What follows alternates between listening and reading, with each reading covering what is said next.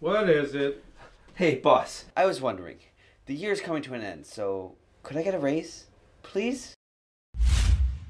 Huh, but you only have 100,000 power in Rise of Kingdoms. I'll increase by 1 cent.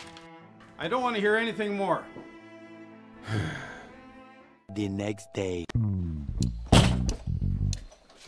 Didn't you hear me? The pay is not up for discussion. What? You have 10 million now? But how?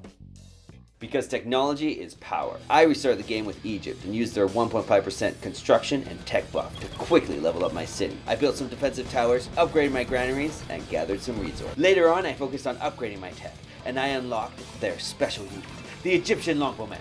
Pretty soon I had the highest power in the game. Egypt's 5% rally damage buff and their bodkin arrows made it easy for me to defeat thousands of enemies and increase my power. Great work! You should be a manager! Oh, I forgot to tell you. I asked everyone in the Alliance to help me overthrow you. This factory belongs to me now. Crossplay, now available.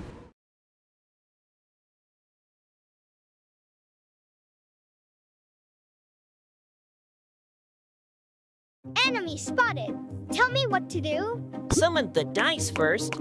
One more. Atomic dice kills nearby enemies quickly. Flame dice fires powerful attacks if it's on fire.